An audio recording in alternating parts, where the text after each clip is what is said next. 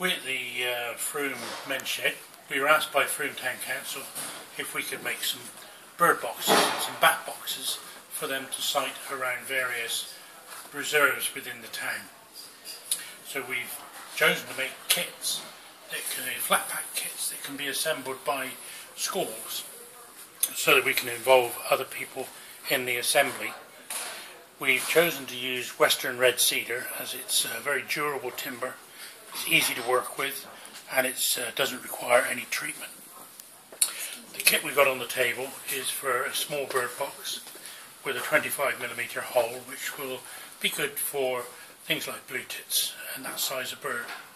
We will also make some more boxes with a bigger hole for the great tits and with an open front for the robins and wagtails and sparrows.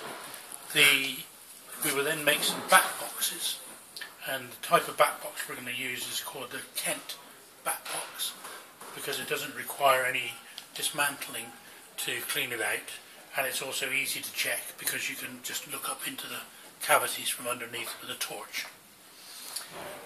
We will give you a brief idea of how this goes together by just assembling the pieces one by one. They're all held in by screws with pre-drilled holes. The roof will be held on with a piece of inner tube rubber which will be nailed on, and there are a couple of screw holes in the back piece so that it can be attached to a tree.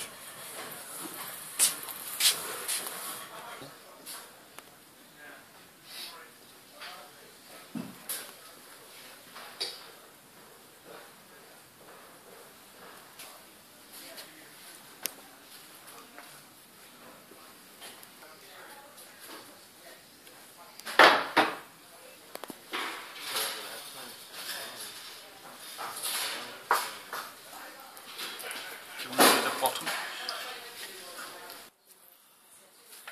This is the assembled box.